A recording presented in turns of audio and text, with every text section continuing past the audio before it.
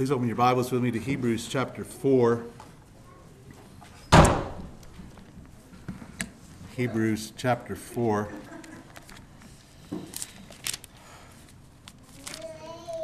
I love that song, The Bible Stands. It's one I could sing every week.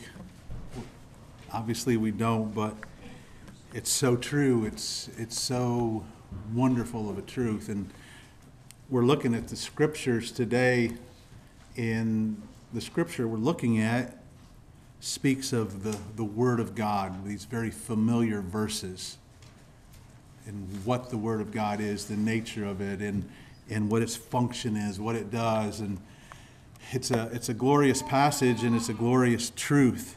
And today we're actually just finishing up the sermon from last week.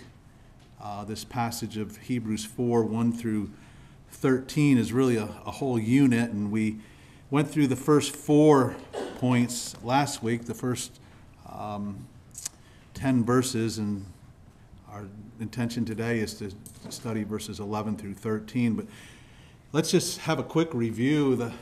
We saw that the promise of God's rest, because that's what this passage is all about. It goes all the way back to chapter 3 where it started. But the promise of God's rest still stands, and it's realized by faith, we saw in those first 3 verses. And also the promise of God's rest is actually rest that God himself possesses and enjoys. It is rest that God gives to us as believers, but it's his rest. It's not something that he has that he's just giving to us, but it's actually something that he possesses himself and enjoys. We also saw last week the promise of God's rest has continued throughout the history of man. It's started back, he said he rested on the 7th day. That's when God's rest began, and it's been throughout history, and it's been offered to those who will believe God throughout history. And the last thing we saw last week was entering God's rest involves resting from one's works. We looked at that in verse 10. And what we'll be looking at today is this idea, this concept taught here is that we must diligently strive to enter God's rest. Now that sounds a little bit strange at first, because we know we sang this morning, salvation is by grace alone. So what does it mean to strive to enter God's rest? And we'll see how this plays out in this passage, because we need to understand the words here and in the context of what he's saying here. This passage on entering God's rest began with a warning. It began with this warning, and then it focused on the promise of entering God's rest and the character of that final rest. And now he's going to close out this section, and he once again returns to this warning using similar words with how he began the section.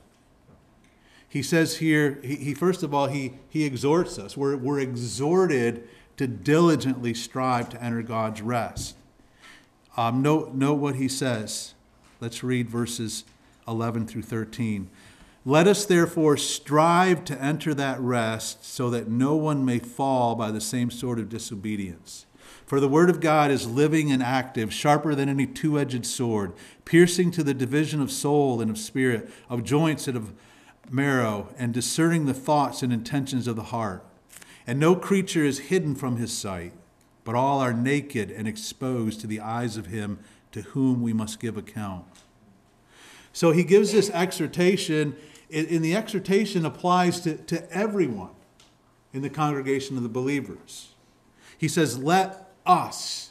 He includes himself. As he did in the very first verse of this chapter, he associates himself with his readers by using this first person plural. And he's expressing his oneness with them in Christ.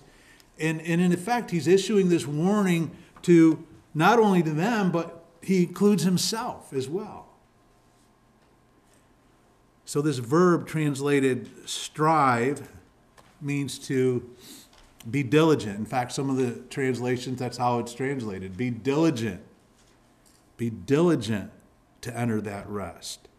It means to be in earnest. It means to make every effort. Again, the translation in some of the versions of the Bible. It means to concentrate one's energies on the achievement of a goal. And thus the exhortation encourages the recipients of this letter to display a spirit of zeal. And that's the exact opposite of what's going on here and what he's been drawing attention to regarding the Exodus generation, right? Remember, we got to keep it in context here. They were not zealous, rather they were unconcerned with God's word that exhorted them and told them what to do. They were unconcerned with it, and it proved disastrous for them.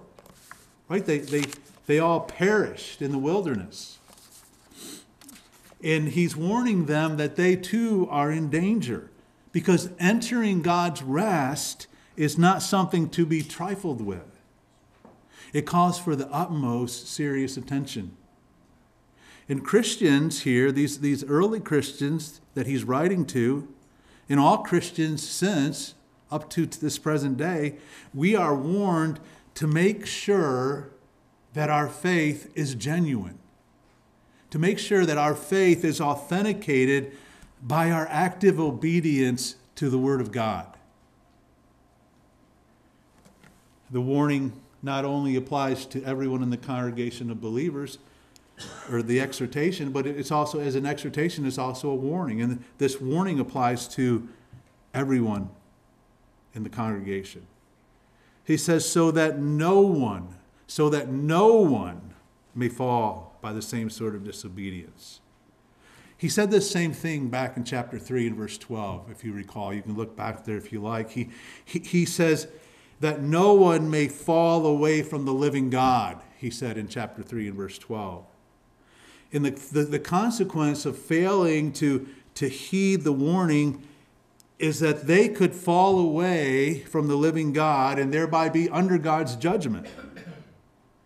And as we've seen repeatedly in this section, which begins with that verse, chapter 12, or verse 12 in chapter 3, what he's doing is he's quoting Psalm 95, and he's giving us an exposition of Psalm 95. We've talked about this as we went through chapter 3. And it began with a command for the whole community to take care, to be on guard, lest any individual within that community might fall away. They might become an apostate. So the whole congregation is urged to be watchful for their fellow believers, not only for themselves, but he's speaking to the whole congregation, and he says, take care, be careful, be concerned about this, pay attention to this, that no one, yourself included, but others as well, that they don't fall away. And you see it again, remember back in verse 1 of chapter 4 here, where he says, therefore, while the promise of entering his rest still stands, let us fear lest any of you should seem to have failed to reach it. The warning again, once again, appeals to that Exodus generation whose unbelief was exposed by their disobedience. They had left Egypt. They had followed Moses out of Egypt, but they had not all believed. And the readers of this epistle are exhorted and warned to see the potential parallel between their ancestors and themselves. They had also started well. They had heard the gospel. All of them had heard the gospel. And they had responded to it in such a way that they were recognized as Christians. They're recognized as believers. At least outwardly on the basis of their profession of faith. They said they believed. They said they repented of their sin. They said they left their sin and were following Christ. And from what we can gather, and we don't have a lot of information on this, right? Just what's in the letter itself, pretty much. We talked about this in the introduction to Hebrews. But From what we can gather, it appears that some of these readers were considering abandoning Christianity and going back into Judaism. And this would be disobedience to God. This would be disobedience to the one who had promised them rest. It would be a departure from the living God. Let me read what one commentator said here. He said, "Those of the desert wanderings failed to enter God's promised rest because they stopped short of obedience to God's command to enter. By disobeying, by distrusting God, and by taking their own counsel as to what would be best in the situation, they failed to enter God's rest. Correspondingly, the hearers of Hebrews must not stop short of obedience to God's call to enter the promised Sabbath rest of atonement. Stop short, that is, failing to combine hearing the gospel with faith, that is, trusting obedience, results in spiritual devastation. Therefore, the listeners should be obedient to the voice of God, which they have heard." So what is he saying here? What's the writer of Hebrews saying here? Well, we need to understand he's saying the same thing James says in James chapter 2. When James says faith without works is dead. You profess to know God. You profess to be one of God's children. You profess to be a follower of Christ. Well, does your life back it up? Is essentially what James is saying, and that's what the warning is here. Of course, James cites Abraham as the one as an example who had genuine faith. He believed God when God spoke to him.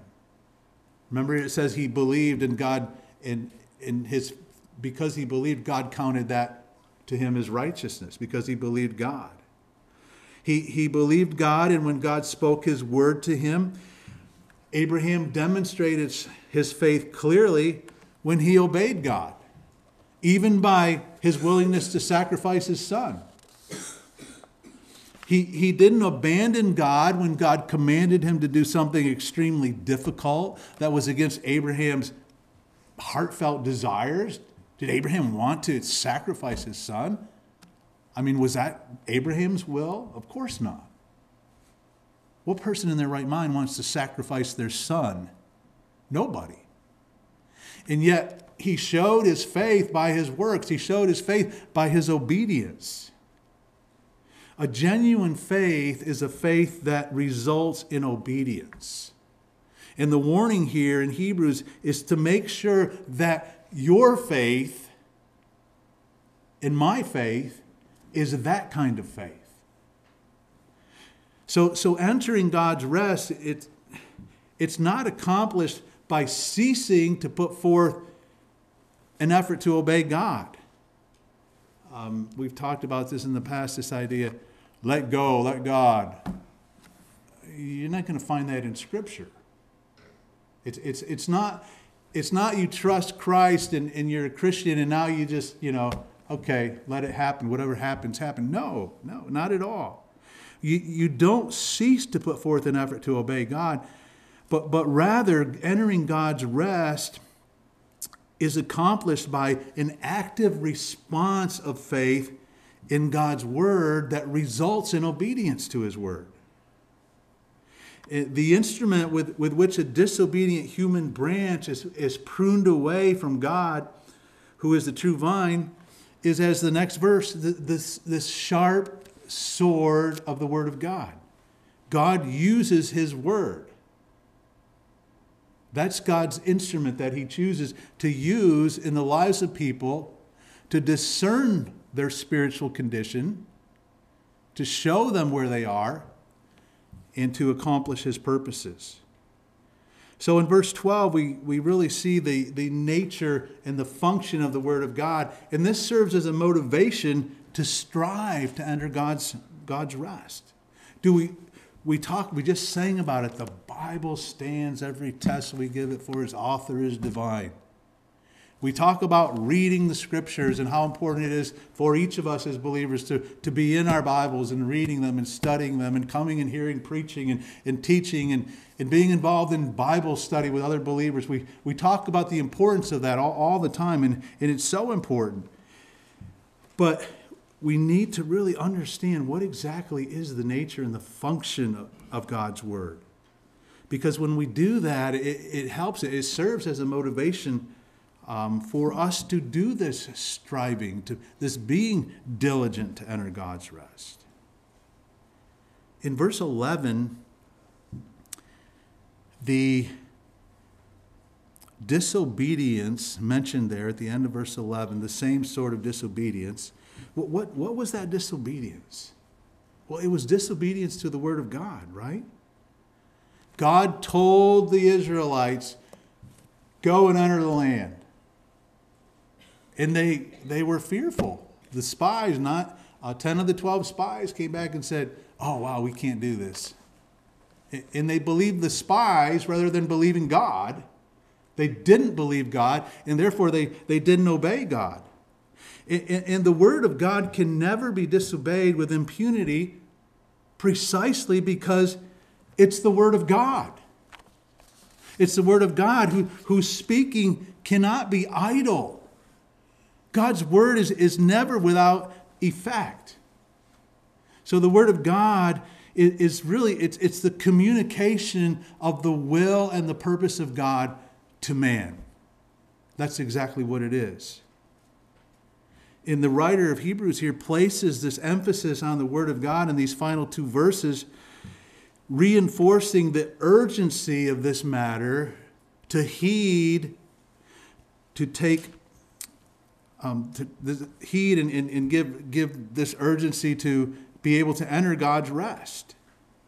And it really brings a climax to this idea of God speaking, which it's been a major part. I don't know if you've picked up on it. Of course, we've covered it as we've gone through it. But this major theme in these opening chapters. Let's just look back real quick. Look back at chapter 1. Do you remember how this starts out?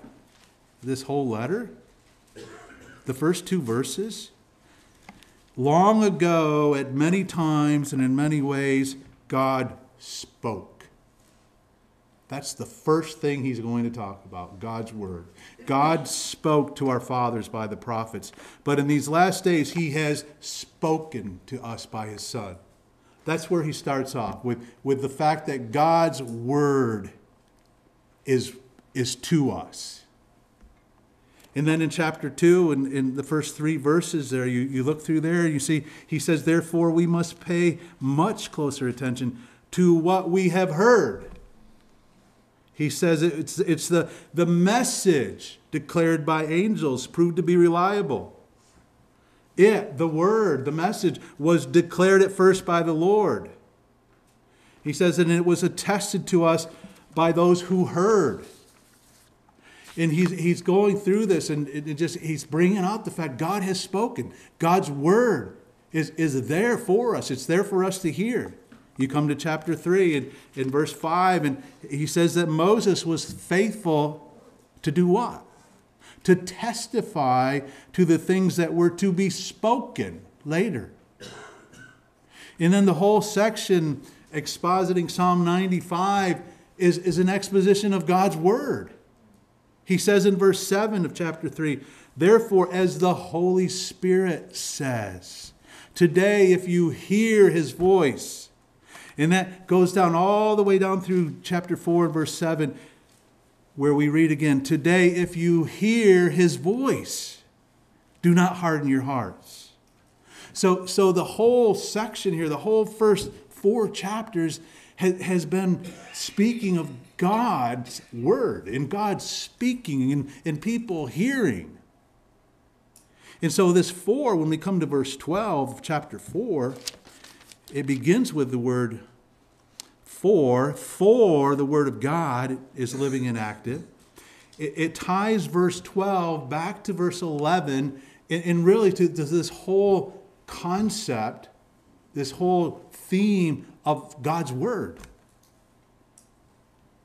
It ties it back to these previous warnings, and it gives strong motivation for believers to give proper attention to their spiritual condition. Because understanding the nature and function of the Word of God does serve as a strong motivation to strive to enter God's rest. You know, you read this and you read it and you say, for the Word of God is living and active, sharper than a two-edged sword. And you keep reading here. And some interpreters, and you may be tempted as well, to read John 1 into this passage. In the beginning was the Word, and the Word was with God, and the Word was God, etc., etc. And then down and further on, the Word became flesh and dwelled among us. And you may, be tempted to say, well, this is a reference to the incarnate Word. It's talking about Jesus. But it's not. Not in verse 12. The context of Hebrews clearly shows that's not what the writer has in mind. He's not referring to the incarnate Word, the Son of God. No, he's referring specifically to the revelation of God in the Scriptures. That's what he's been referring to in these whole first 4 chapters, right? And that's what he's referring to here. These references that we looked at clearly show that. So what is the nature of God's Word? He says, for the Word of God is living and active. Well, what does that mean? Well, it means it's filled with the vitality of God himself. It's living. And it's powerfully effective in its operation. In Acts 7:38, Stephen referred to God's Word as living oracles. Peter says in 1 Peter 1:23 that the Word of God is living and abiding. The word translated active here is the word from which we get our word energy. It has the idea of being powerful and effective. And both in the Old Testament and in first century Judaism, which was, of course, the religion of the Jews there at this time this letter was written, they considered the Word of God to be the effective means of God's creative and judging activity. I mean, you can go all the way back to Genesis 1, right? In the beginning, God created the heavens and the earth. How did he do so? He spoke them into existence by his Word. And you read through the prophets, and what did he do? He judged people. He judged his own people. He judged nations by his Word. And it's powerful and effective. I'm sure you know these verses in Isaiah 55:10 and 11. For as the rain and the snow come down from heaven and do not return there, but water the earth, making it bring forth and sprout, giving seed to the sower and bread to the eater, so shall my word be that goes out from my mouth. It shall not return to me empty, but it shall accomplish that which I purpose, and shall succeed in the thing for which I sent it. God says, just like the rain comes and waters the earth and causes things to grow, it does what it's supposed to do, it does what it's intended to do, so does my word. My word goes forth and it does what it's intended to do. It accomplishes what it's intended to accomplish. And it's because of the vitality and the powerful effectiveness of the Word of God that we should be eager, diligent, to avoid the disobedience that was manifested in the past generation of the Exodus generation, and we need to make every effort to enter God's rest. Because his word to those Israelites in the wilderness fell on deaf ears. But now his word is sounding forth through his Son, he says here in Hebrews 1. Right? And the Word of God confronts us with the same choice of entry into God's rest or unbelief that the Exodus generation faced when Moses led them out of Egypt. The Word of God said, go into the promised land, take the land, I'm giving it to you. And they had a choice. They could go in and believe God and enter into this type of rest of Canaan land, the promised land, or they could not go in. It's the same choice that the people of David's time had. When David confronts them with this psalm in Psalm 95, today if you will hear his voice, he says. It's the same choice his generation faced in Psalm 95. God's word cannot fail to be alive and powerfully effective. And there's only one reason for that. It's God's word. Your word may not be alive and may not be powerfully effective, but this is God's word. It expresses God's will, and God's will is never frustrated. God's will is never defeated. We may, in our finite minds, have a hard time reconciling what we see going on with this concept that God is accomplishing his will and no one is thwarting it, nobody is stopping. It may not be totally clear in our minds, but that's the truth. Rather than being just an outdated book of a bygone era, the Word of God is an active, dynamic voice with which everyone must reckon. It's active in the sense that it's effective in carrying out God's intentions. The same word that brought the world into existence at creation still controls the universe and is continuously bringing the universe to God's desired intentions, as we saw back in chapter 1, right? If you remember that. The Word of God has the ability, it's doing all this, but it also has the ability to affect change in the lives of individuals. That's what it's meant to do. It's meant to be a dynamic, interactive, and transforming power in the lives of human beings. I mean, you can go through the scriptures and see illustration after illustration of this, right? Think of Nebuchadnezzar, this pagan king. Think of God's word to him and what God did to him to bring him to the place where he confessed there's only one God, the God of heaven. It was the word of God that penetrated and went into this man's life and brought judgment to him that brought him to this place. And really that's the function of God's word, right?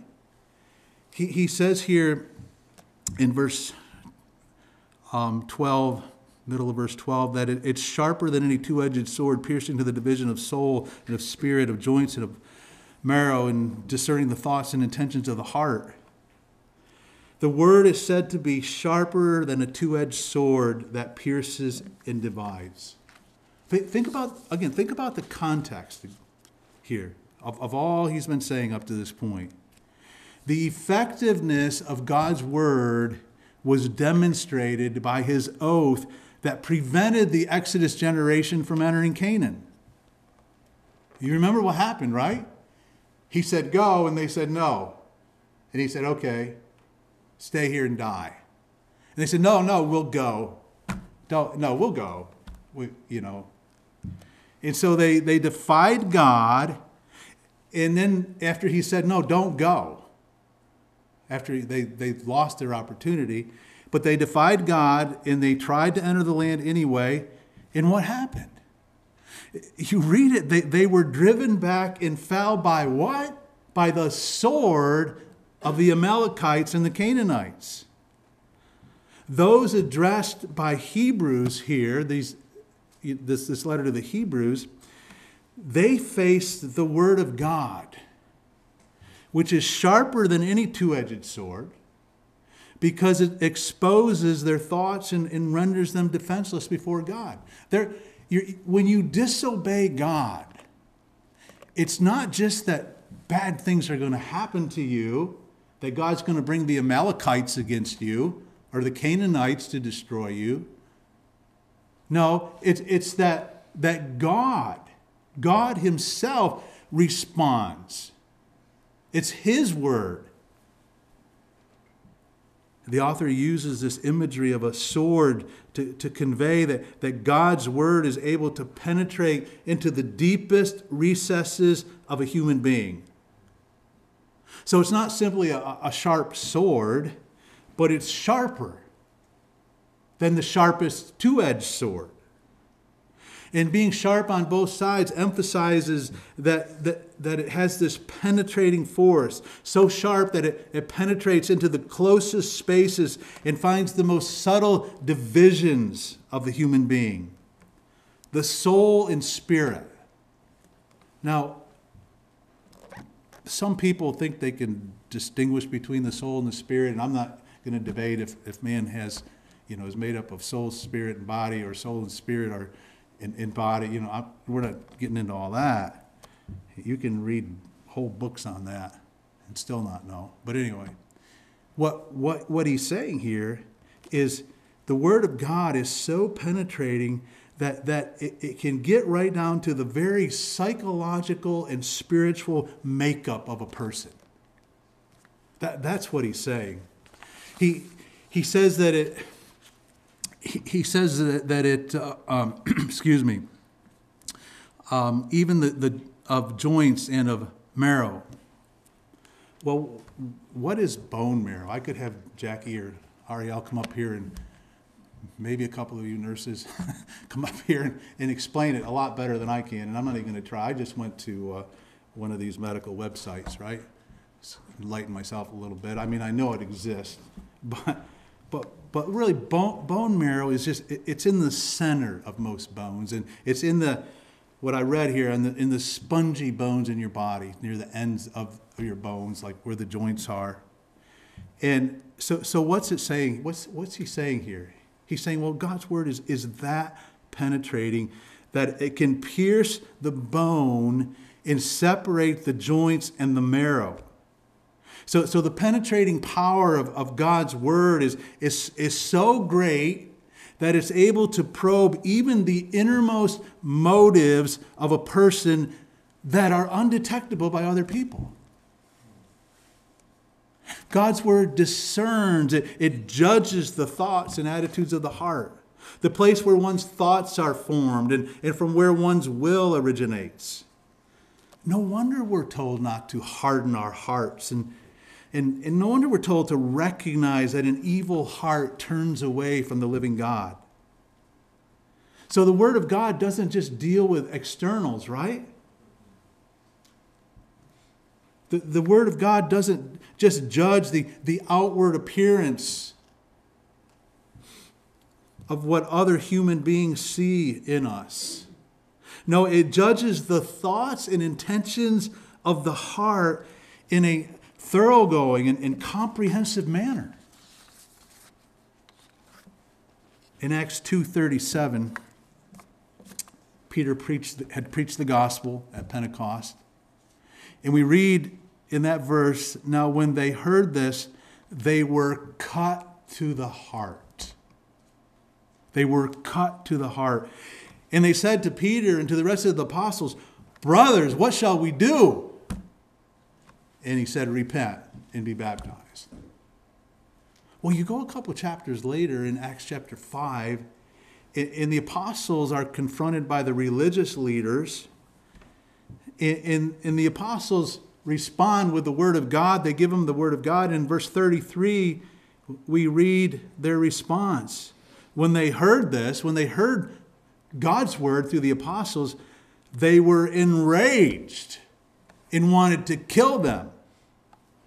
And then, of course, you come to Acts chapter 7, and you've got Stephen's sermon, and Stephen preaches the word of God to them. He gives this really wonderful history in convicting message from the word of God to these Jewish religious leaders. And how do they respond in Acts 7:54? Now, when they heard these things, they were enraged and they ground their teeth at him. And then they did what? Yeah, they stoned him. Yeah. So you see this demonstrates the penetrating, dividing power of the Word of God. It reveals what's in the heart of man and brings him to a place where he must choose to repent and believe, as those 3,000 did on the day of Pentecost, or they can choose to reject the Word of God. So it can bring a person to repentance and faith, like it did those in Acts 2, or it can bring a person to reveal, where it reveals their rebellion in the person's heart toward God, as we saw here in Acts 5 and in chapter 7.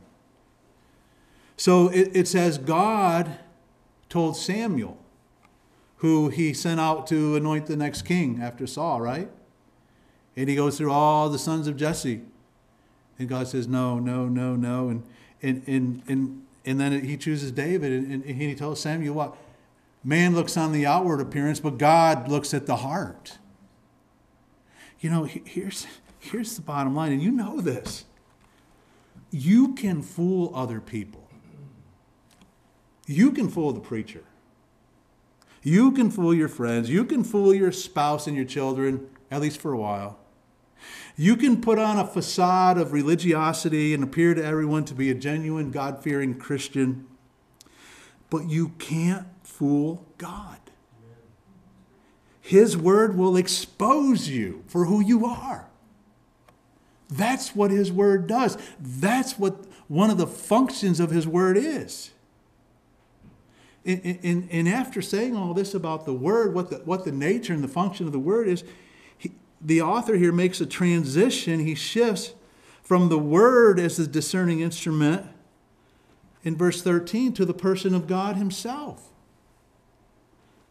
Because our diligent striving to enter God's rest is of utmost importance because of this omniscient judge, the judge of all the earth. Look at verse 13. And no creature is hidden from his sight, but all are naked and exposed to the eyes of him to whom we must give an account. Nobody's life is hidden from God's eyes. Nobody. No creature is hidden from his sight. The penetrating power of God's word renders every creature totally exposed and defenseless in God's presence. Note the close connection here between God and his word. To be exposed by the word of God is to be examined fully by God himself, and therefore to be answerable to him. God's word searches a human being, and according to what it exposes, brings God to judgment on that person. This word naked, it's interesting. It does literally speak of nakedness, not having adequate clothing. But it was also used figuratively of being unprotected. That's one of the functions of clothes, right? To protect. And it was used that way. And the word translated exposed, it can be translated as exposed and pretty much be synonymous with naked. But this verb was also used in wrestling for bringing down an opponent by a decisive hold on the neck. So metaphorically, the point is not so much that the person is exposed, but that he or she is utterly helpless. They're in a stranglehold. So together, these two expressions vividly portray the desperate plight of a person when confronted by God's word. They are unprotected and helpless, and God sees them in this wretched condition. In addition to that, the person is going to be required to give an account of himself to God. Just think about that. Here is a sinner, a person who has sinned against God, is in rebellion against God, and he's totally exposed as being completely unprotected and absolutely helpless, and he's standing before the holy God. That's the picture here. And there's nowhere to go. There's no place of escape. There's no hiding. There's no more facade. It's gone. And those who have not responded to God's word with repentance and genuine faith are spiritually helpless and exposed as such before God.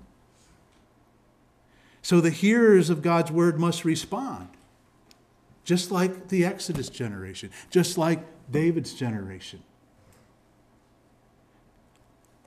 And here, this generation in the first century, these Hebrew Christians, are they going to truly believe the gospel?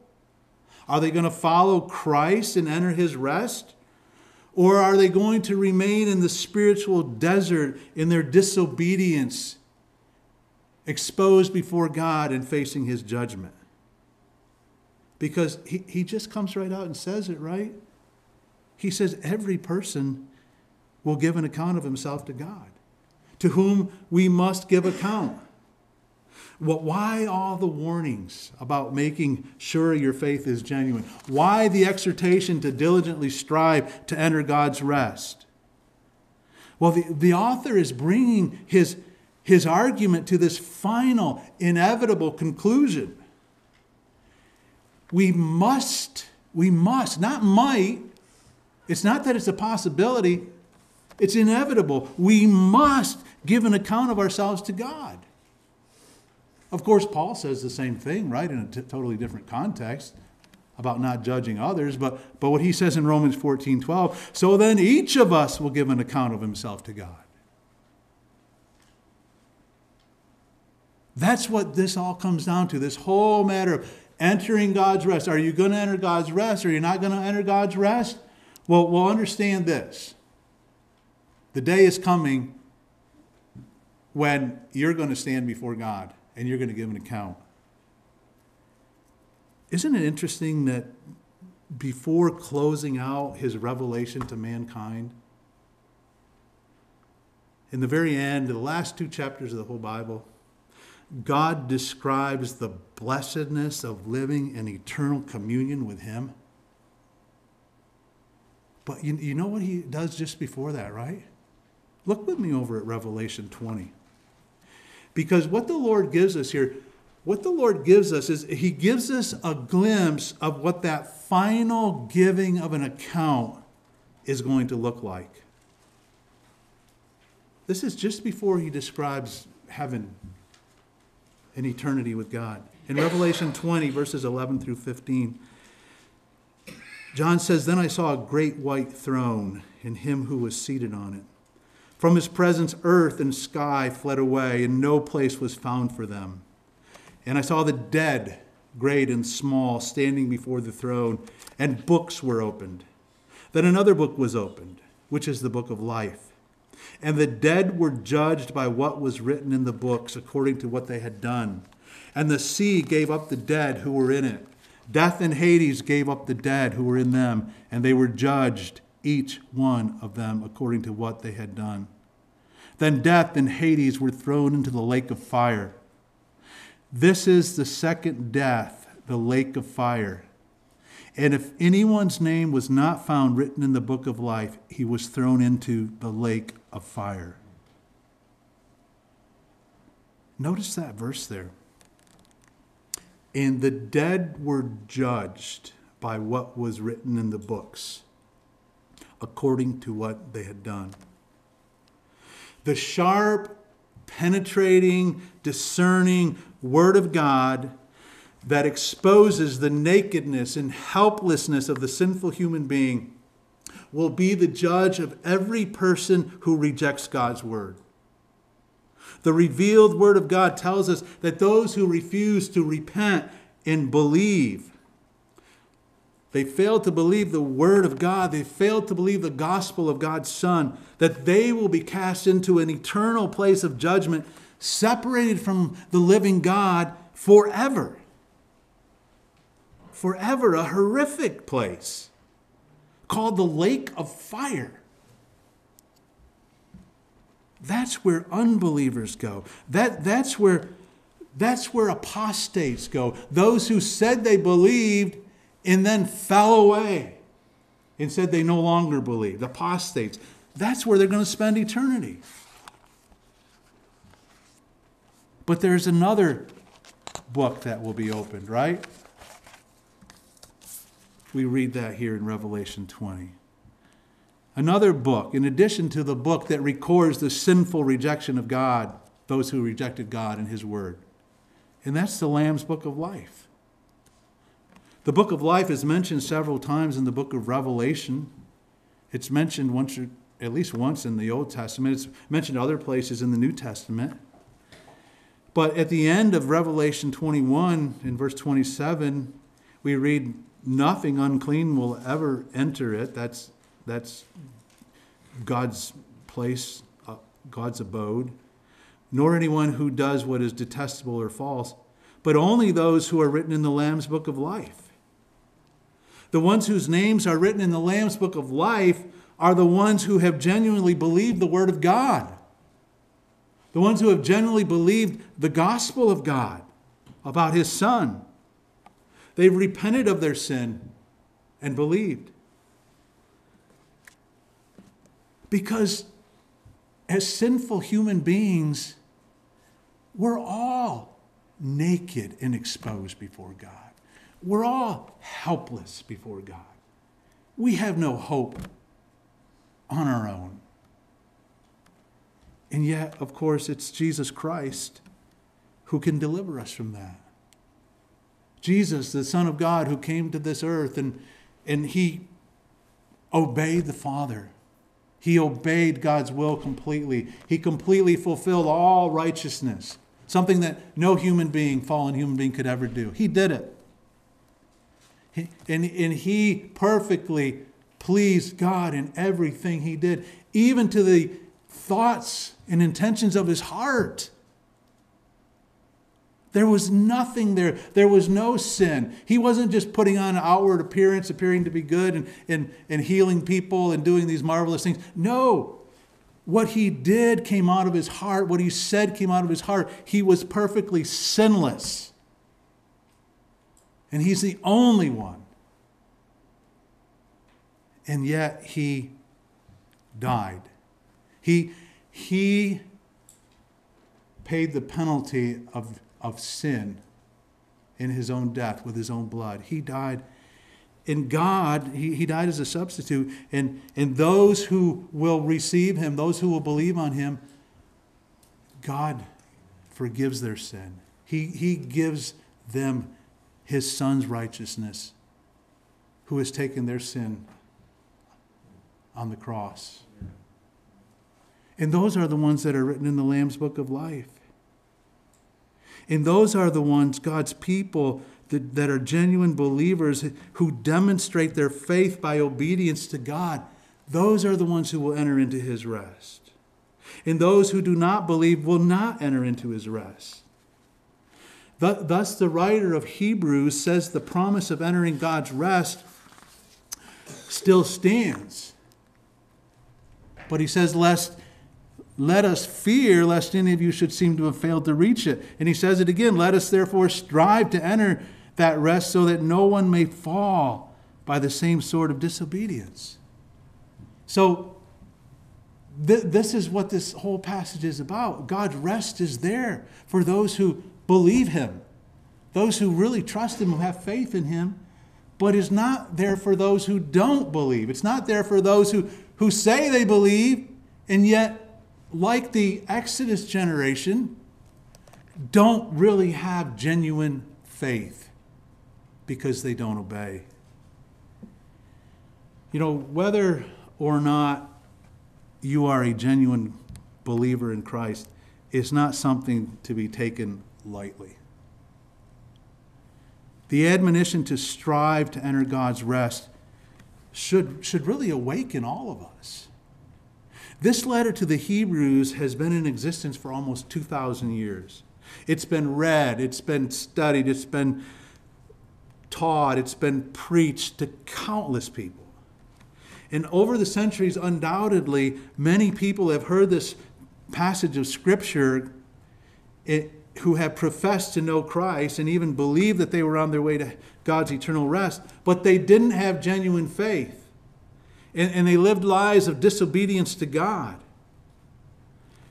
And today, it's being preached to us. It's being preached to us. And God knows your heart, and He knows my heart. He knows why you do what you do. He knows your motivations. He knows your intentions. And He knows that none of them are perfect.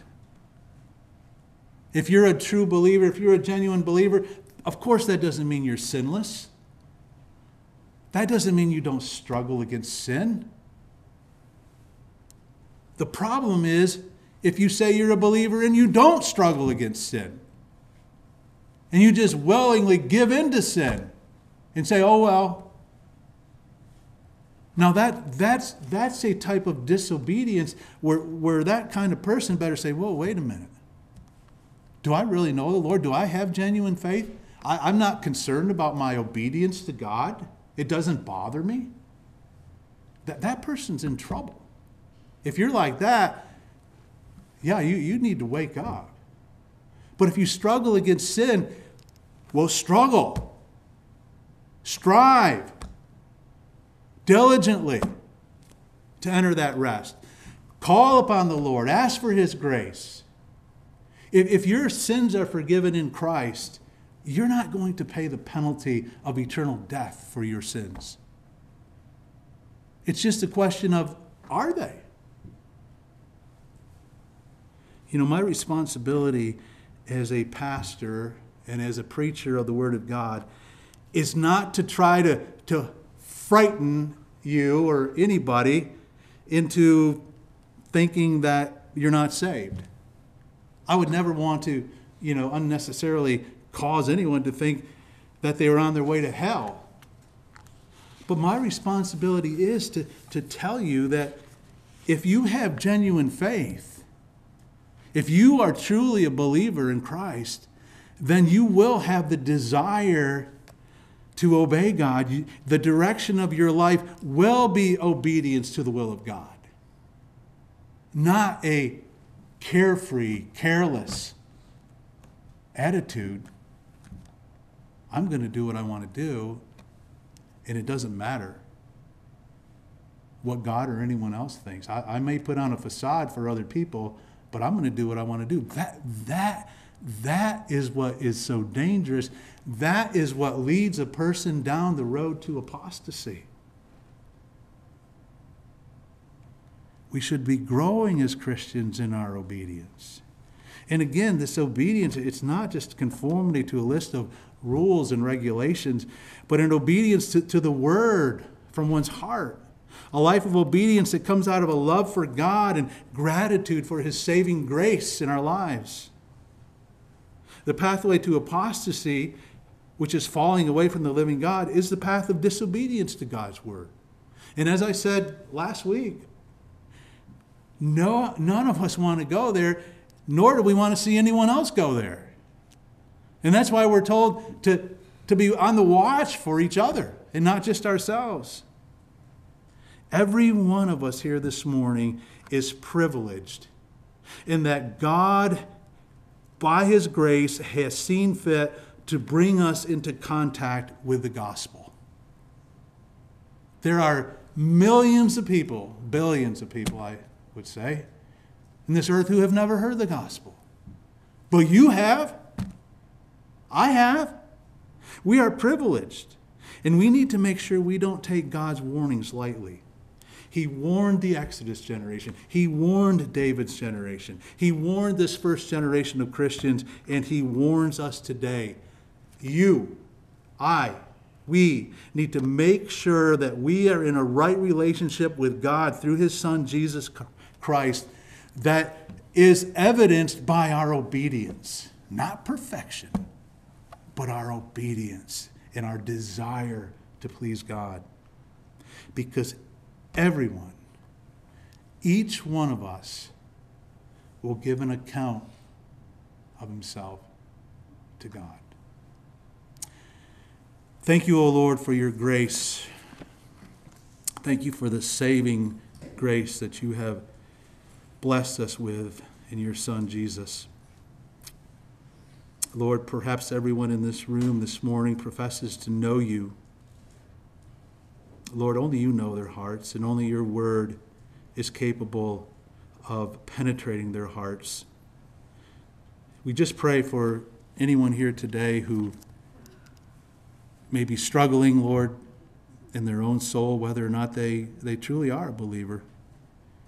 Pray, Lord, that you would work there, and that if they need help, Lord, that they would come and talk to me or someone else who is a mature Christian who can help them with this matter of really knowing for sure they are genuinely believers. Lord, may you do your work. Encourage us as your people to allow your word to do its penetrating work in our lives. Lord, there's so much your word does, and we just touched on what this passage says. But Lord, we know you use your word to weed out evil and wrong ideas and worldliness in the lives of believers, and we pray you'd do that, and we pray that you would just help us, Lord, to understand the nature and the function of your word, so that it might be a motivating tool that you use to bring us to that final rest. And we ask in Jesus' name, amen.